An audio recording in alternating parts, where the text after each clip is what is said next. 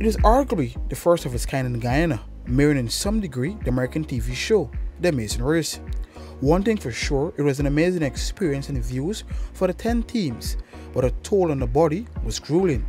It started Friday morning with a 30-meter sprint, then a tag to begin the kayak journey from Edward Benjamin Exhibition and Conference Center to the Watuka Guest House in Linden. While starting behind, the Region 9 duo finished quite handy ahead in the first leg. Mark, set, go!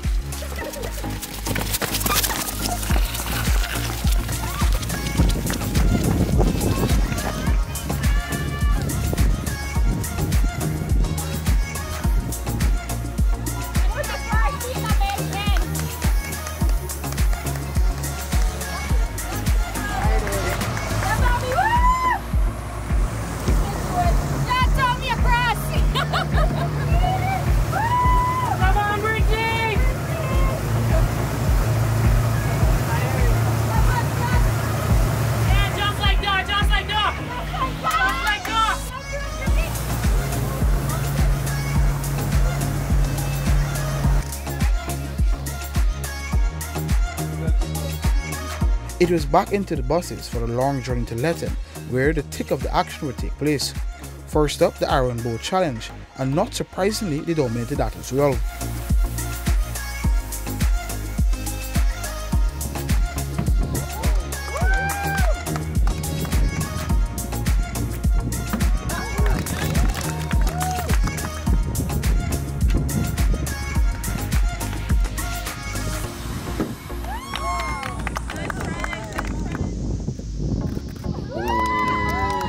After testing the arms, it was time for the leg work with a traditional go-kart race in Letton, which had numerous tumbles, much to the delight of some onlookers.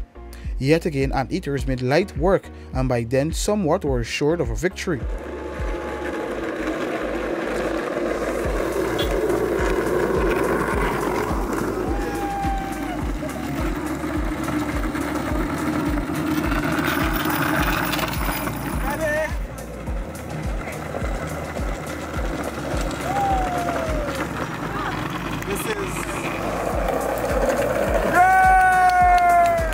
Now onto the climb the Kunuku Mountains to the Chambord Peak, which has a height of 3,012 feet.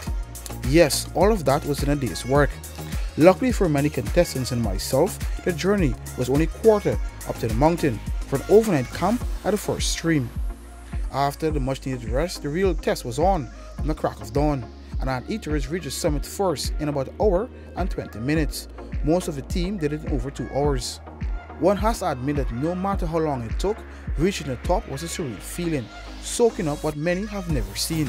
We love nature, and hiking is one of our things that we would like to do in Guyana. And Climb Guyana. This is a very, very good opportunity we have. And Kanuku it's in the Region 9, and Giant Anteater is one of the Rupununi. They always promote Giant Anteater in the Rupununi, and we are glad we are in the Giant Anteater team. And we feel great that as we're coming up, I have seen photographs on social media platform, and now we are here and we did it. And as we come, we just have our water with lemonade that we just keep drinking at some point. We keep sipping and coming.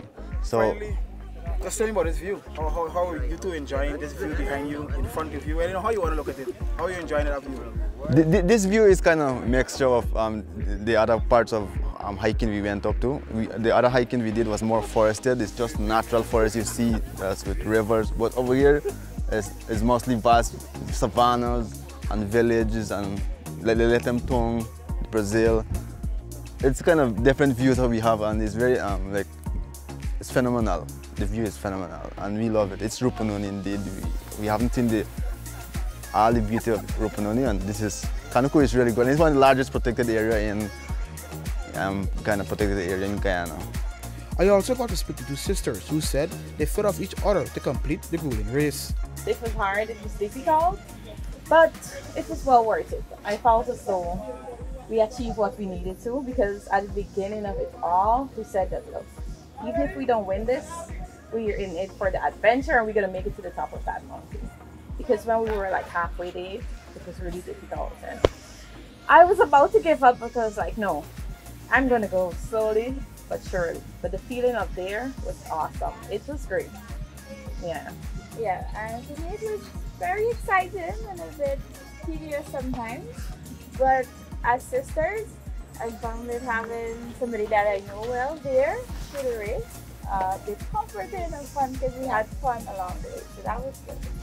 Second overall was Team Anaconda with 385 points compared to Anteaters 456 points, and appearing third with 358 points.